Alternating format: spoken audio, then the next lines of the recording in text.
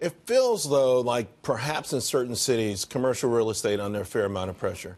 Certainly New York looks vulnerable to me. Going back to the Bank of Ozarks, their earnings report, I think they were like the third largest mortgage provider this year, something like $8 billion.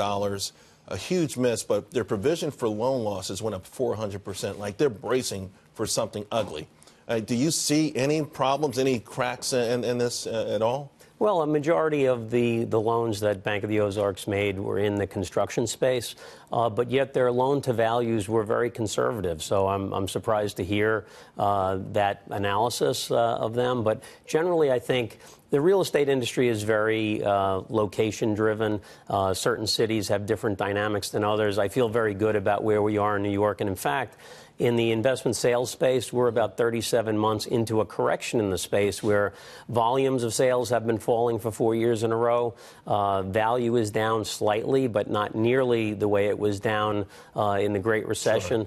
Sure. So the fundamentals are very good. That second leg, I remember in the recession, the second leg was commercial real estate imploding. That second leg never came, so that was the good news. I want to kind of shift a little bit, Bob, because you also watch the markets, and we know Amazon, Google, both looking for major expansions and both looking at New York City. We know that brings thousands of jobs, but why?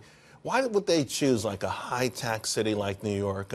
Is it only about the talent, or is there something else? Well, Charles, there's a reason why some people pay $200 for a bottle of wine and others pay $10. Because they can? It's very expensive to do business here. Our taxes are among the highest in the country, but yet there's so many benefits of New York. And as a lifelong New Yorker, I'm very pro-New York, obviously, but there are so many different reasons to be here. The human capital is extraordinary. Our health care system here is very, very broad. The cultural benefits that New York has. And, for 26 years, I ran a business here, and I was shocked every year that the overwhelming majority of the resumes we got were from people outside the New York area that wanted to come live and work here. And as long as that continues, New York is going to be a great place to be. Bob, thank you very much. Appreciate it. Thanks, Charles.